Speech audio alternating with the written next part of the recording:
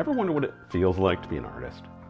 A person who does projects that take on the big issues of society? Well, come and be part of the CSU's Catalyst Art as Activism Week and participate in the hashtag #WhatDoYouFeelWhen project.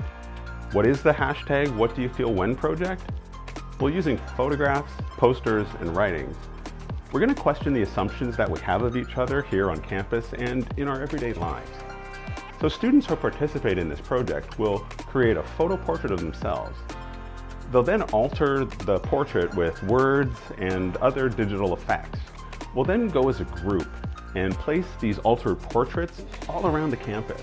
And these posters will not be put onto building services, but we'll place them on wire stands so people will come across them as they're walking around campus.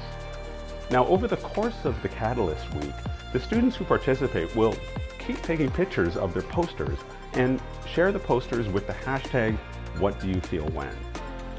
Everyone who participates will be encouraged to keep a journal over the week to track the progress of how creating art feels.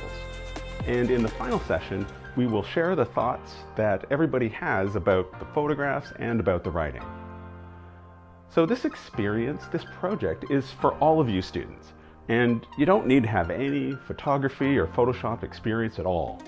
So if this sounds like something you'd be interested in, visit the link in our bio.